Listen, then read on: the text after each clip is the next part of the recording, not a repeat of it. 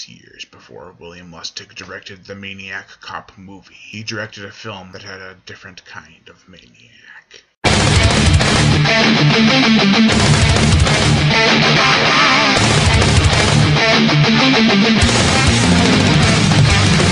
Welcome to the horror show. To realize there is nowhere to run. No game to try.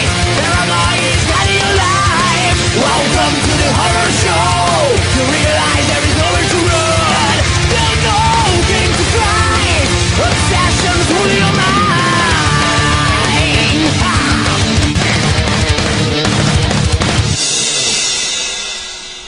Maniac. The story of a man who is mentally ill, and he goes around killing women, and he's a real mama's boy. Seems like a basic Psycho ripoff. Actually, you'd be pretty much right. Both films have the villain be the main character and the antagonist. But Maniac did it in a way that you have total sympathy in some sequences for Joe Spinell, who played Frank Zito, the killer in the film. And what Psycho had in suspense, Maniac definitely has in gore, and then some. The special effects were done by Tom Savini, and not only did the blood effects make people get outraged, but the concept alone was enough to make mental scars. Now, this is a Blu-ray and DVD combo pack, but the DVD does not have the feature film. In fact, all it has is a whole bunch of newsreels, and they're describing how much controversy is surrounding this film.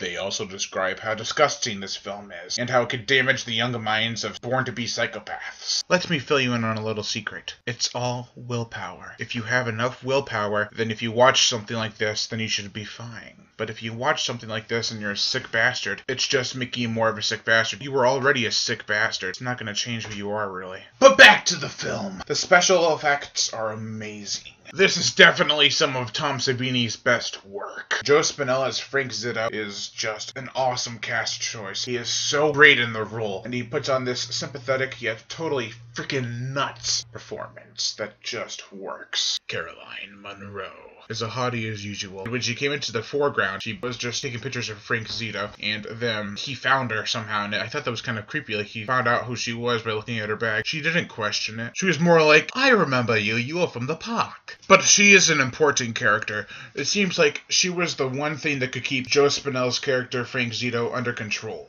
If time went on, then they became closer and closer, he might have stopped killing for good. But those damn mother-like instincts, man, they just snapped. The score is beautiful, the cinematography is gritty and dark, and the city is a really great location for this film. And again, the gore is superb, the acting is spot-on awesome for this kind of film. I love it, I definitely do, and I highly recommend it. It is a different kind of slasher film that shows no mercy, and is just different enough to not be called a ripoff of Psycho. So, overall, I give Maniac, the 1980 classic, a 4.5